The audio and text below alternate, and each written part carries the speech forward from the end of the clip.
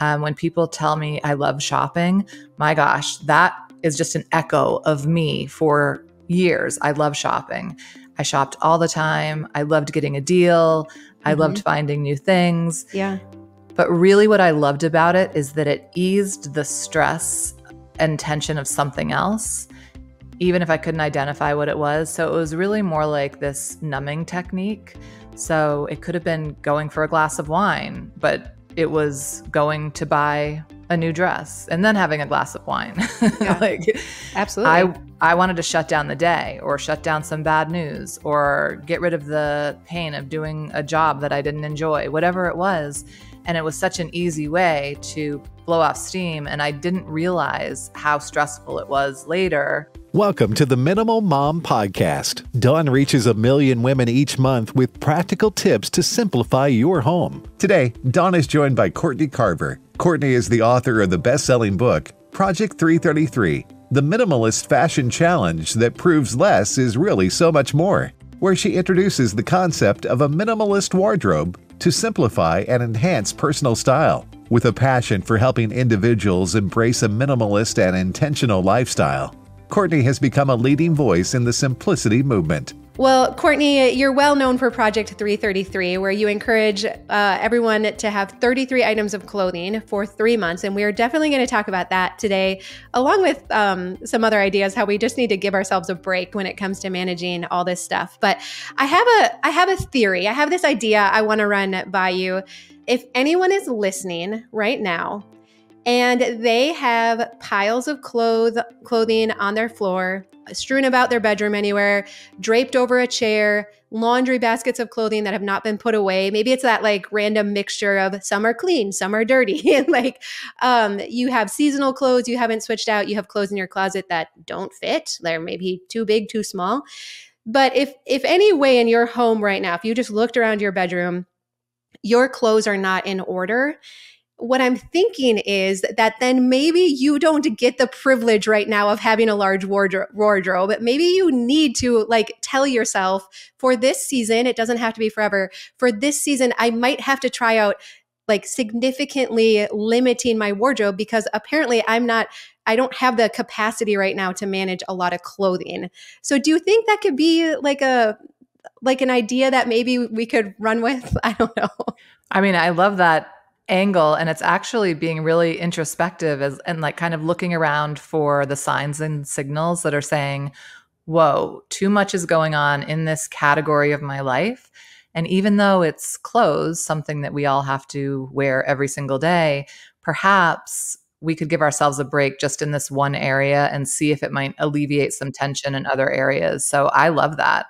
And I love what you mentioned about the chair. I've heard people call that the chair drobe. Yeah. So yes, I think most of us have moved the treadmills out. We just realized how ridiculous that is. So I don't see as many treadmills with things hanging on it anymore. But for sure, if you have a chair, bench, any piece of furniture, it tends to get covered. And so I love this idea. So I have championed your idea of Project 333 for years now, because what I've heard that is, as adults, American adults, we make around 35,000 decisions a day, remotely conscious decisions. So 35,000 decisions a day. And as I look through my day and I look at what are areas that I could reduce the amount of decisions that I have to make and kind of automate more decisions, I feel like our wardrobes can be a really logical place to reduce the number of decisions. Sure. I mean, it's the reason why we get so upset when someone says, "What's for dinner?" By then, we've already made all these decisions all day long, and we don't want to think about what is for dinner. Yeah. But clothes for sure. So we have, I think, generally speaking, this habit of getting new things for every season, every event, every new year, every time we change our mind or our body changes or whatever it is. And instead of releasing the other things, we just keep adding and adding and adding. And I'm not suggesting that we're consistently adding and releasing. Finding that core wardrobe that really works for you, I think is so helpful. But it's not just the clothes that are strewn about the house or on the chair. When we look in our closet, we're only wearing 20% of what's in there probably. Everyone's already doing Project 333. Yes, they give you such a hard time about it, but actually most people are already doing it. But what's happening is we're like torturing ourselves because the other 80% of those clothes are, as we pick our clothing, they're saying like, hey, you paid too much for me. Hey, you don't fit. I don't fit you anymore. Hey, whatever it is, they're telling us like, it's very loud. I remember feeling kind of stressed out, like low level stressed out after getting ready in the morning. And I didn't know why. And even though I wasn't expecting this, once those other items were gone, I felt so much better. Yeah. So how would you describe that after you really got your closet simplified? And what do you hear from other women? Like, how does that change getting dressed and how they feel about themselves and their clothing? Well, at first, I think the important thing to remember is that Project 333 is a challenge or an experiment. So it's a way to be curious about how these things are impacting our lives. And at first, I think we have a lot of nervousness around it. Like, are people going to notice that I'm wearing the same things? Am I going to get bored wearing the same things? Is this going to work at all? But very quickly, your mornings get easier because you're picking from your favorite things. Yeah. And even if it's not the perfect capsule wardrobe, I mean, who cares? I'm not about that at all, because as soon as we think something's perfect, something changes so that it's not. We wash it, we spill something on it, the trends change, whatever it is. So really focusing on what you enjoy wearing is so important. And then figuring it out from there and noticing those benefits. My mornings are easier. I'm saving money. I'm not worried about the latest sale at my favorite store because I know that for these 3 months, I'm just working with what I have. And I'm giving my brain a break from even thinking about any of these things. And let's see what happens. And then at the end of the 3 months, I mean, for me, it was really revolutionary. I thought it was going to be this 3-month fun thing and then we'd get on with it. And now it's been almost 14 years and I still dress with 33 items or less every 3 months. Yeah, that's so cool. When I really first undertook like really streamlining my wardrobe and I decided kind of early on that I was going to create, a uniform of just a black top and jeans because of the season I was in. I've expanded it a little bit since then. What really surprised me was how much I had been compromising in the clothing I was wearing, how many times I would like get something on clearance at Target because it did look more current and like it kind of fit the current trends, but often it didn't fit right. It didn't fit well. It wasn't the best thing for my body. I was just trying to kind of mimic what was going on. And so when I really said, no, I am just going to have this rule that everything in my closet right now fits and I feel good in it, no matter what shape or size I am. It does not matter what I hope to be down the road. Like for today, I am just going to have clothes that fit and I feel good in. I could not believe how much better I felt about myself, how all of a sudden it was okay. I mean, we can all have goals. Who cares? Like what we want to be in the future. That's great. But for today, I can't lose 20 pounds in one day, right? Like, so for today to say, no, today I'm worthy of having clothes that fit and I feel good in, that was a huge shift for me. And I didn't expect it to make as big of a difference maybe as it did, to like have so much more confidence in myself, to feel better no matter where I was going. I wasn't adjusting things. I didn't feel like I had to suck in or sit a certain way or, like I couldn't believe how much freedom that gave me and how much better I felt about myself. I mean, look, if that's the only benefit of dressing with fewer items, that's enough. Yeah. And then my room stayed cleaner. I take better care of my clothes. Like I was always a chair draper with my clothes. I never put my clothes away, right?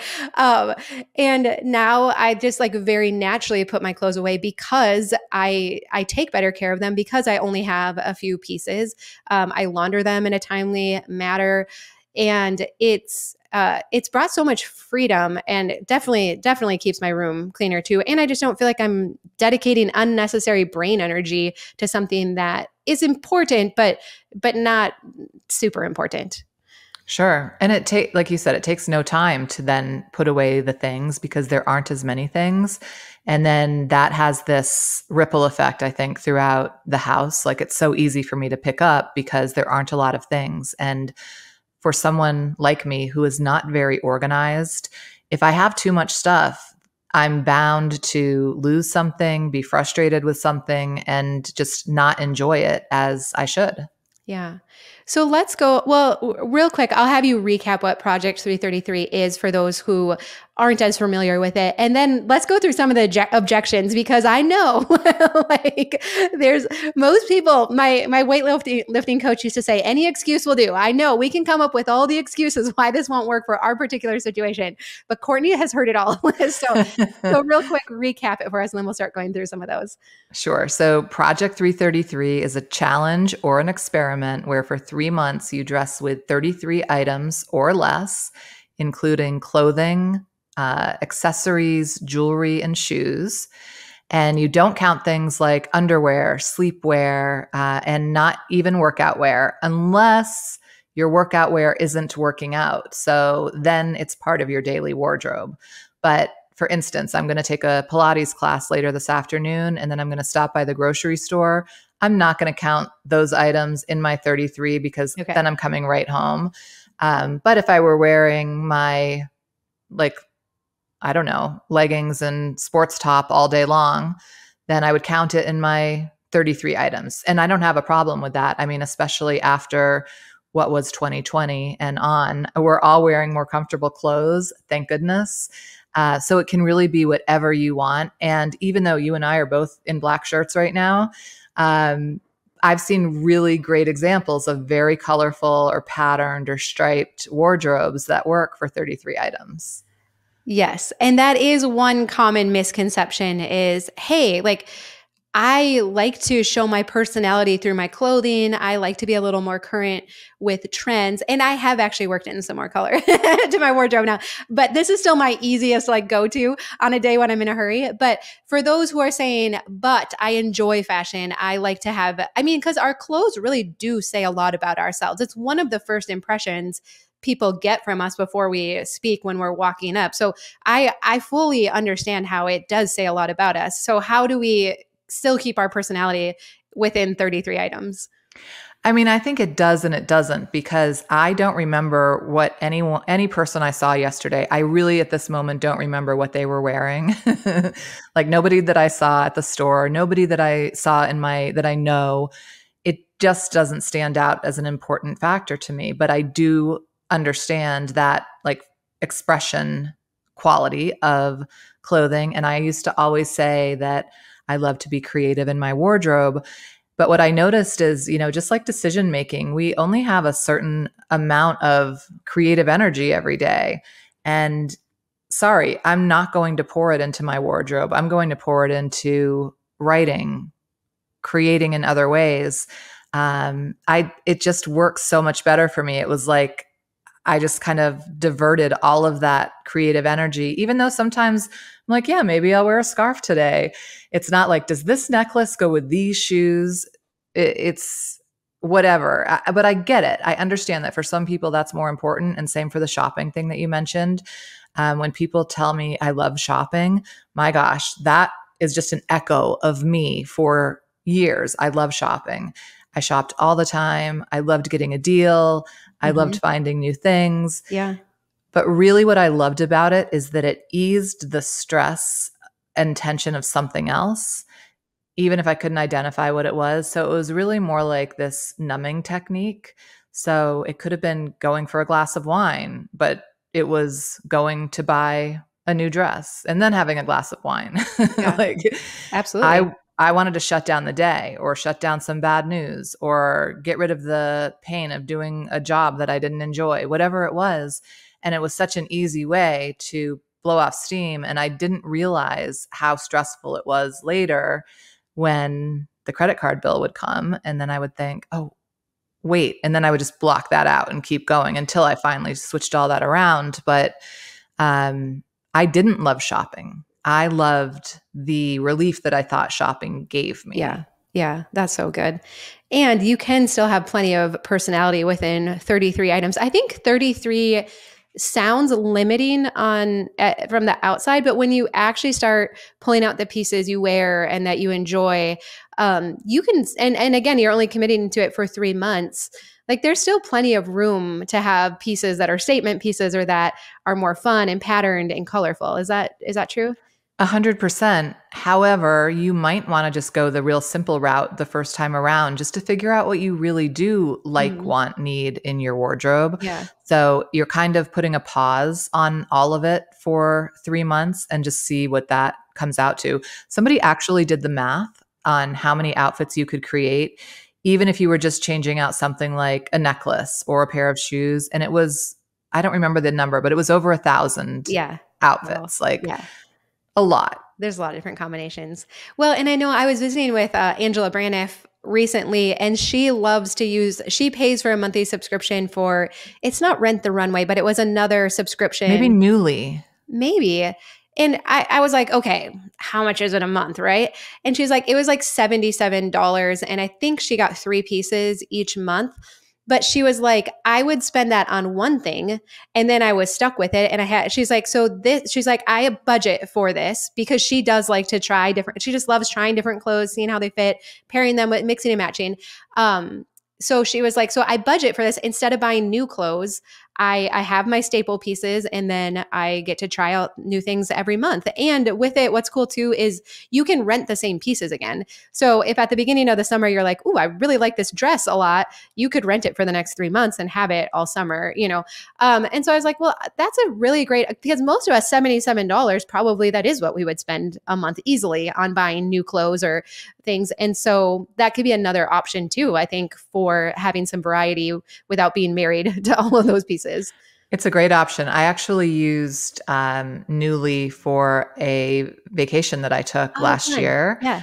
And I was going to be in a place wearing things that I would never wear in my day-to-day life. And it was great because you have the items, you don't have to figure out how to reuse them. It would be the same, I think, for a formal event, maybe if you didn't want to keep something in your closet to be able to rent something for the occasional wedding or whatever. Yeah. I love that. And you don't even have to wash it. You just send it back dirty and they Right, take care of it. exactly. I was like, well, there, sold. Like, No so laundry?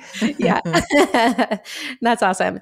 Now, a lot of other people will say, okay, I'm tracking along, I see the benefits, but what about seasonal changes, different weather things? If it's in the fall, in Minnesota, we could swing 80 degrees in 2 days. So how does these 33 items accommodate that? Sure. Well, let me just say I live in Salt Lake City, and we, in the past 3 days, have had snow and 20 degrees. And then I think tomorrow it's supposed to be 60 degrees, and then Yeah. it's supposed to snow on Sunday. I get it. Yeah. Weather happens. And I took that into consideration when I picked the number 33, because it's still, in most cases, enough. Now, if it's not, the way around this without just like throwing out the whole challenge is to have a little just in case box of a couple of like warmer items that will get you through winter that you may or may not need. But it, again, lets your brain kind of relax and say, it says, don't worry, we'll be fine. We've got that box that you likely won't open, but maybe you will. And that's okay. You're still going to get something out of it, even if the ending number isn't 33. Right. Yeah, you're still going to be way further ahead than the 833 items that you had in your closet before. Well, and we probably should clarify too that when you're starting out doing this, it really is an experiment, and you're not being asked to donate everything right away. Like you can just pack it away. So worst case, it's 80 degrees in February. You could go to your packed away clothes and pull out a thing or two too, right? Of course. I mean, it's not a challenge in suffering. Yeah. So, yeah, be comfortable, of course. But an interesting thing happens when we hide our stuff. I don't know if we've talked about this before. I know we both have individually, but what I've noticed is that if something is hidden out of sight, I will forget about it completely. And then when I go back to it, I have a different relationship with it. It doesn't hold as much emotional connection for me, and it's way easier to release. Yeah, that's so good. And so when you were paring down your wardrobe, and you've talked about how, every season when you would switch out your next 30 items, then you would reassess the things that you had packed away. Did you decide to sell any of that stuff, or mostly did you just donate it? I never sold any clothing, mostly because it wasn't it just really wasn't worth it for the time and energy that goes into it and the money I would have gotten. I didn't have, $1,000 pieces that would have warranted that kind of energy. So when we were first going through all of our decluttering journey, we made a rule to sell anything that we could get more than $50 for. And I'm not clothes necessarily, but anything in the house. Yeah. And everything else we donated. So we weren't going to do the whole let's haggle over this $5 item. But you can have your own number. And again, that's just another way to kind of limit those decisions. So you don't have to make those decisions on every single item. It's okay, for each one, this is what we're going to do. Yeah. I love that. And I've heard some gals recently, they're like, I look at Marketplace, it's just it's almost easier than donating if you price things right, because people will come to your house and get it, right? But you have to price it right. And it kind of depends where you live and whatnot. But, if you do want to sell things, group it together in lots of clothing and keep it priced really reasonably. And I think Marketplace, I know when we were decluttering, Marketplace wasn't a thing, and for you either. I do think for those that want to try and recoup a little bit, that can be a good method. But if it doesn't sell right away, just donate it. Be done with it probably. Yeah. Okay. So another thing people will push back is they'll say, but I have my jobs require different clothes. I have an office job during the day, and then at night I'm a yoga instructor. And then on the weekends I teach cooking classes, and I have all these different wardrobes. So Courtney, how could I possibly pare that down to 33 items? Well, good news. I have a good rule breaking technique, which is if you wear a uniform to any of your jobs, only count all of the uniforms as one item. So that really helps. And I think the other thing is, so I was working a full-time job when I started Project 333, and I didn't tell anyone who I worked with that I was doing it. And it was very, client facing, working with other people on my team. And I just dressed up my workwear about 10% dressed it down. And then I dressed up my out of workwear about 10%. And I know this isn't exact math, but you know what I mean? Instead of wearing a full suit, I was wearing a blazer with a shirt or something like that. Yeah. And then I could wear that out of my job as well. And again, it was just to kind of bridge the gap for those 3 months, so I could decide what I wanted to do with what I was wearing. And I think it's a lot easier now. I think that there is more room for wearing what you want, unless you're in that uniform situation, not having to overdo it. Yeah. Yeah. No, that's really good. I am continually surprised. We do, in our mentorship group, we go through wardrobes, quarterly, for sure. And I always point people to Project 333 because it gives you guidelines. A lot of women do well with a set number, just tell me how many to have. But always the testimonies, every time we go through it, women are just why was I doing this to myself before? Why was I walking up to this closet that had a gazillion options? Well, no, not even a gazillion options, because a lot of the stuff didn't even fit or wasn't appropriate for what I was needing to get dressed for. Why did I have all of this clutter surrounding my actual options for the day? And when you can simplify it and you just walk up and the only thing you see is something that you can, is an option for today, it just gives us so much peace of mind. And it's always fun to hear other women say this. So I don't think I've met anyone who was no, I did it and I hated it. It was the worst ever. Give me all my clothes back. So I'm sure it's happened.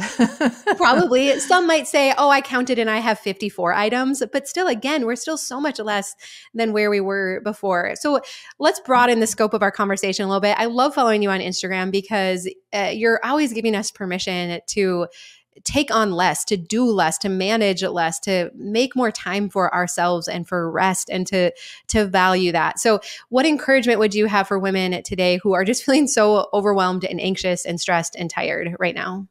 I don't know a lot of women who aren't feeling that, actually, in my personal life and on my Instagram life. So I think it's a really important thing to talk about. If we don't prioritize rest, if we don't set limits for ourselves, and if we don't figure out ways to take care and sometimes even step back and step out of the busyness, the overwhelm that's coming from around us, we're just really hurting ourselves long term. I mean, that's the only way I can think about it. And I understand that there are phases of life and situations that come up where it is just, there's no way out but through. But there's still a little bit of room to be gentler with ourselves, because what happens, I think, when we're very overwhelmed, we get really mean to ourselves. Like, we're like, you can't do this better. What's wrong with you? How did you end up in this situation? Or how did you end up in this situation again? Yeah. And then, so we have all of our internal stuff going on. And then we have all of the stuff on Instagram, for instance, or social media, or the news, or around us, just in our day-to-day lives, that it is too much. So like, remove social media and all of the internet from our lives. I mean, for a minute, which is how I grew up. And even in my 20s, I mean, I was still feeling some overwhelm, and I didn't have that whole extra layer of, yes, great connection. I mean, we're talking right now because of the internet. Thank you. However, we have to set limits, just like with our clothes. We have to do it in other areas of our life. And I think the first step is building in time to rest, not when we're tired, but as often as we can. Yeah, no, that's so good. And I've been thinking a lot lately too of, so much in our life is outside of our control, but our physical environment, for most of us, we do have control over that. And so controlling what we can, and the serenity prayer, right? But really looking at our physical environment now that we do know how much it plays into our stress levels and how we're feeling in our own home. Now, don't get me wrong, it's a lot of work to declutter our house and to simplify it, but how we can rest so much more easily in a place that is simplified. And for now, that might look like clearing out one corner of your bedroom with a chair where you can sit and read or something. You don't have to have your whole house simplified to be able to create a restful place in it. Do you think? No, I think you could actually start by creating that restful space. Even if everything else is feeling like kind of a disaster, at least you have this little sanctuary to retreat to, whether that's, a little corner of your couch or your bedroom or in the office, wherever it is, to just have that space to inspire those other spaces and also to relax. I hear a lot of people go sit in their cars sometimes. Yeah, that's true. Do it. Whatever you need, don't wait until you're clutter-free, debt-free, whatever it is, because it needs to happen first. Yeah, no, that's so good. I've also recently, I made a rule for social media, because I think it's not, if we're like, you can't go on it, don't go on Instagram, don't do this, right? Like, that doesn't work for most of us. But I was like, okay, well, I'm just going to have the rule, I don't go on social media in bed. So if I want to sit in my chair in my room and do it, if I want to sit on the couch and do it, that's fine. I can do that, but no social media in bed. And I like to read books before bed just to unwind my brain and to be able to go to sleep. But I had gotten in the habit of going on Instagram before bed, and I'm like, ugh, like, afterwards you don't feel better generally about yourself, right? And so I was like, okay, well, I'm just going to create this rule for myself. Like, Instagram doesn't have to be horrible. I can still go on it when I want to, but just not in bed. And that made such a big difference. And now overall throughout my day, I find that I'm just really not going on it that frequently. So I think there can be some small changes where we're not beating ourselves up. We're not saying, wow, you waste so much time on social media, you're horrible. It's just like, okay, well, I'm just going to make this small adjustment, or I'm going to reward myself with it. If I spend 5 minutes picking up, then I can have 5 minutes guilt-free of social media too. And so some small changes, I think. What have been successful for you for keeping that in check in your life? Yeah, well, I love the idea of phone-free zones, whether it's a space or a time, like, from after 7 or before 10 or whatever it is that works best for you.